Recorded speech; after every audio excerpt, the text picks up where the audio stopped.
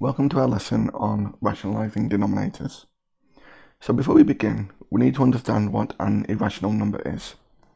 And if we looked at the square root of 2, and we wrote this as a decimal, we get 1.414213,562.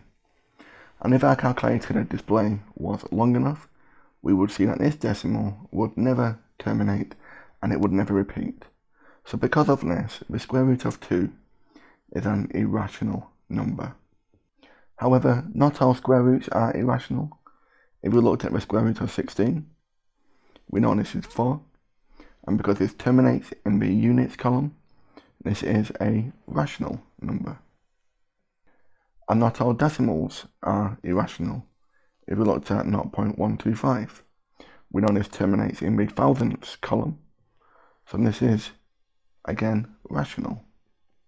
And if we looked at 0.3 recurring, the 3 would go on forever, but it is rational because it can be written as a fraction.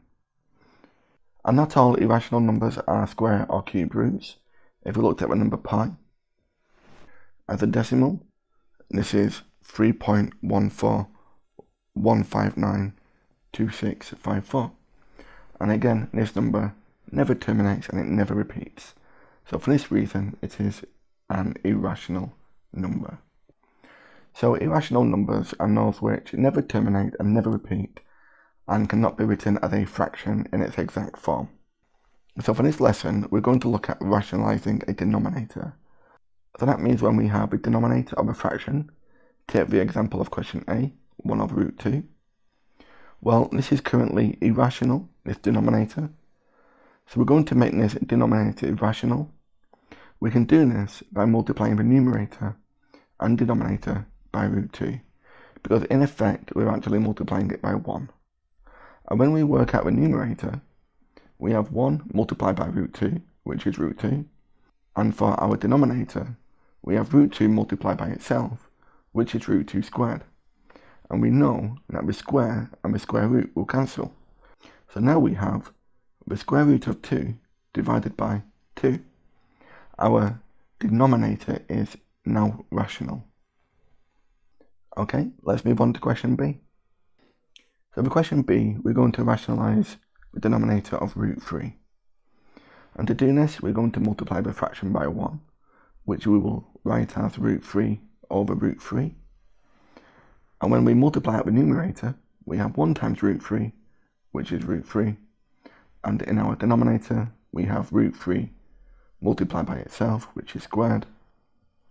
The square and the square root will cancel, so we have root 3 over 3. We have now made the denominator rational. Do you want to try and rationalise the denominator in question C and simplify the result? You can pause the video and resume it when you're ready. So for question C, we have 2 over the square root of 8.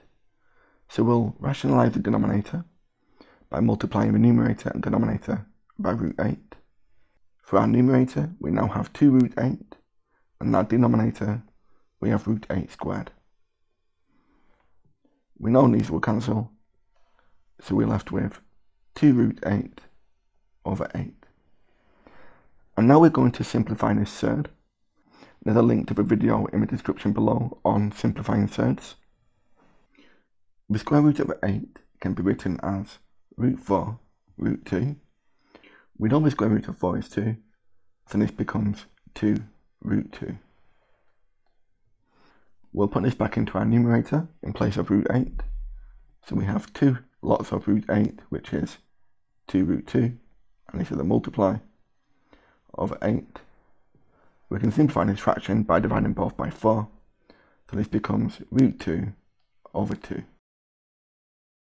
Okay, let's move on to question D. So we'll begin by multiplying the numerator and denominator by root 6. So this becomes root 6 multiplied by root 3, lots of 1 plus root 2, over root 6 squared. These will cancel. The square root of 6 multiplied by the square root of 3 becomes the square root of 18. And we can simplify root 18 as root 2 root 9, which is 3 root 2, because the square root of 9 is 3. We'll put this back into the numerator.